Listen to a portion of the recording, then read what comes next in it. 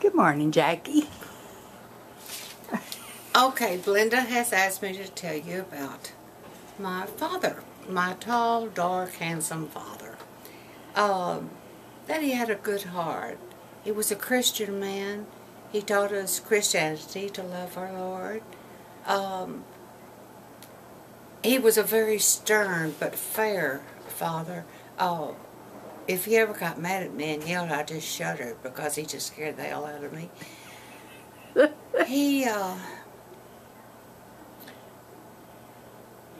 always enjoyed what he would tell y'all when he came to visit.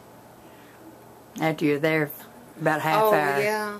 That was later Of course, years. he liked to sleep late. As he grew older, he liked to sleep late. And, of course, the boys were young and would run back and forth in the bedroom. And he'd holler, "Get out of here, you little jackasses." Well, the boys always wondered why Daddy called them jackasses. Well, I couldn't answer that because Daddy had pet names for everyone. Daddy was he was a very athletic man. He went to the University of Oklahoma. He plays a fraternity, I think Pi KA, and was with intramural sports and was awarded or given or whatever they do, presented. He was a little All-American at the University of Oklahoma. Then he had he was football and basketball and baseball. Baseball was his favorite. He had a chance to go to professional baseball and football. Wow. His father decided only cheap and common people played baseball, so that career went down the drain.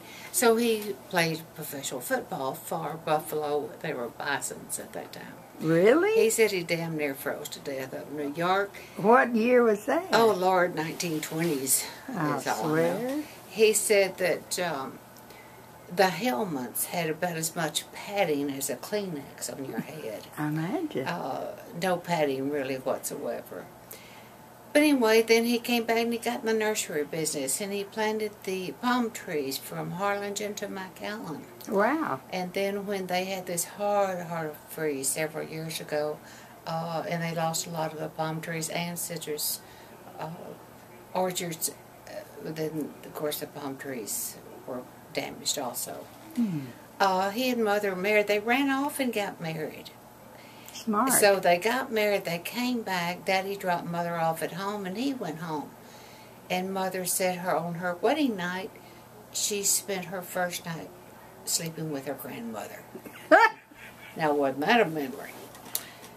And let's see. Right.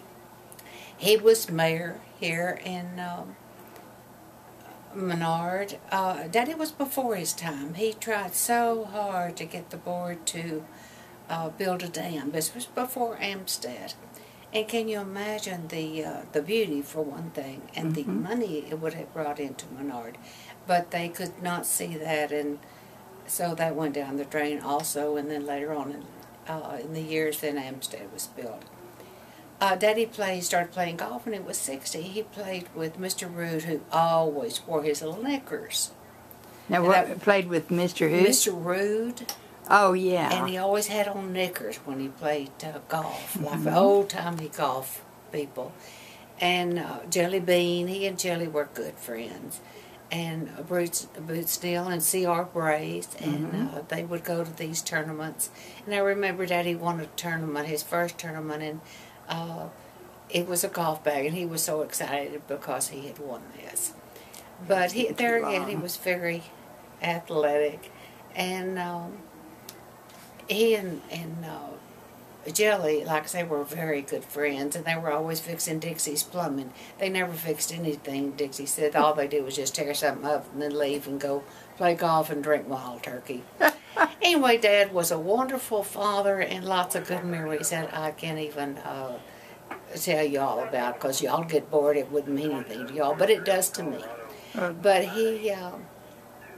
I can contribute my high cheekbones to Dad because his mother was full-blooded Cherokee Indian, and he always used all these remedies for everything that she had taught him, and I still do, and my family still does. Anyway, that's all I'm going to tell you about my daddy. Well, thank you. If you didn't know him, then wonderful. you missed a treasure. I did know him, and I really enjoyed him. Thank you, Jackie. You're welcome.